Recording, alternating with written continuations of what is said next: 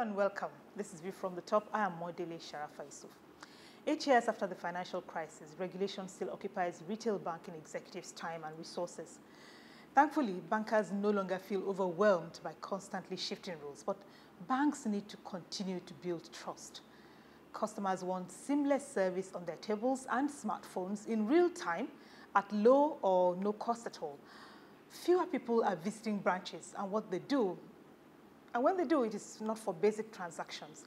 Behavior and technology now drive strategic thinking with expensive, painful implications for physical networks and staff numbers. Experts say business models and the economics of banking will be turned upside down by 2020. One of those experts said recently, and I quote, "Implementing change is often hampered by fixed views and antiquated equipment. Yet, even traditional banks can rework their thinking, their networks, and their service proposition. They can even profit from it, just like real bankers should." Wema Bank recently celebrated her 70 years of existence as a banking organization in Nigeria. It is the longest surviving and the most resilient indigenous Nigerian bank, having been established in May 1945 as a private liability company with the name Agbonmagbe Bank Limited.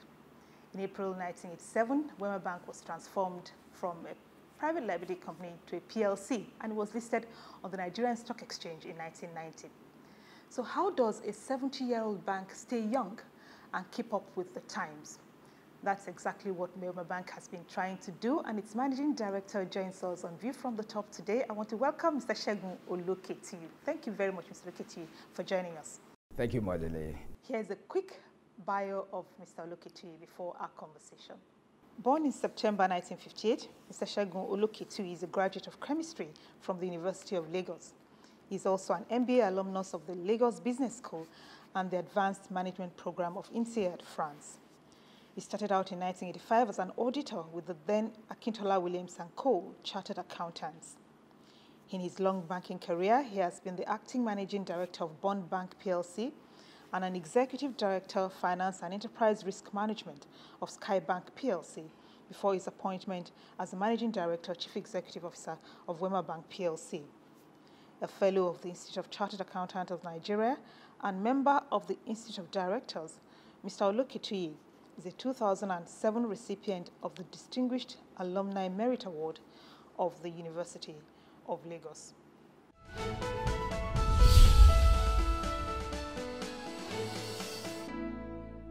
Mr. Oloketuyi, the wave of technology sweeping through the financial services industry is approaching in a critical stage.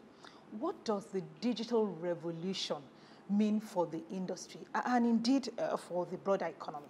For our business, I think margins are thinning out.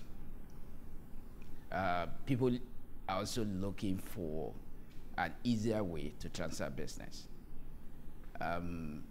What technology has done for banking actually is to position services that we used to give from brick and mortar locations in the past, right in the hands of customers.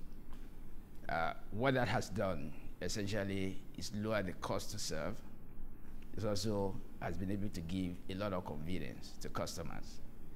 A lot of us banks today, we're doing a whole lot more than we used to do in the retail banking space, consumer banking, so to speak.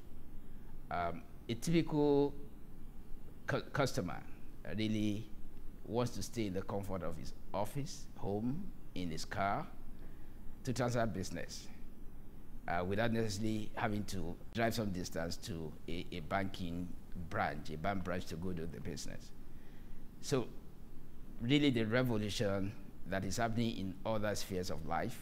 So banking is no exception. And in fact, the entire life that we live today is going digital, so to speak. So for banking in Nigeria particularly, I think a lot had happened in the digital space. Payment system particularly has really been revolutionized. Today we have a product called BuxMe, B-U-X-M-E. It's a funds transfer product that all I need is your phone number or your email account. With an email account, with a phone number, I'll get the money to you. You get some information on your email or your phone, and you then do the rest. The rest will mean on your own. You put in your account number, and it goes to your account. And it's going to some other areas other than just money transfer, to bills payment and all the works. So the digital revolution is here, and really banks just have to follow it. You know, successful digital strategies are expected to help banks sell more products effectively. But are they as effective for retention? Yes, they are. When ATM was introduced some years back, not so long, it was essentially for paying in money, for cash withdrawal. But today, on an ATM machine, you do a lot more than cash. Airtime vending, submitting your BVN, bills payment, your cable payments you can do. So it's a lot more. So really, if it's just one item that you sell, maybe retention may be difficult. But what we do is we up the game, we provide more content, more value, and generally people just get stuck to it. And I don't see a lot of people today can't find any other way to transfer money other than using their mobile. Gone were the days where you need to write a letter to a bank, help me transfer so much to what. So it's people get addicted, so to speak, to this, and that helps with retention. You know, industry players and analysts have said that the regulatory measures aimed at stabilizing the economy will make it difficult for banks to make higher profits this year or in the foreseeable future. This much was confirmed by you while speaking about your bank's 2015 financial performance, when you said that, you know, it was a particularly challenging one, and you know, all of these policies are impacting activities. How much did these challenges affect results in the end of the 2015 financial year? I think some of the measures as responses to what is going on in the economy, what we call provision for general provision on loans got increased from 1% to 2% last year. So if you were making provision, surely that's a 100% increase.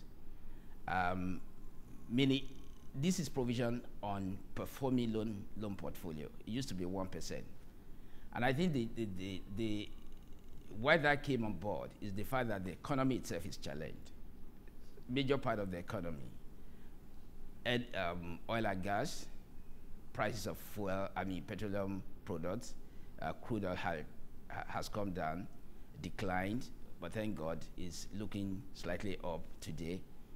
In the power sector, a lot of loans were created in the power sector, but we also know that power really hasn't got it to the level that we want it.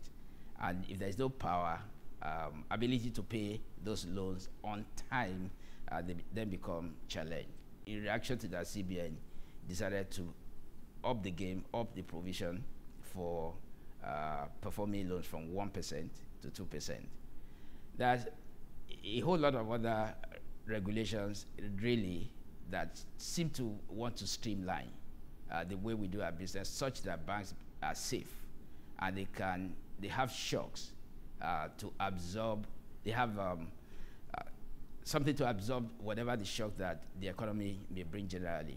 A strong economy will thrive on a strong financial system. If the financial system is in disarray, the whole economy certainly it's in disarray.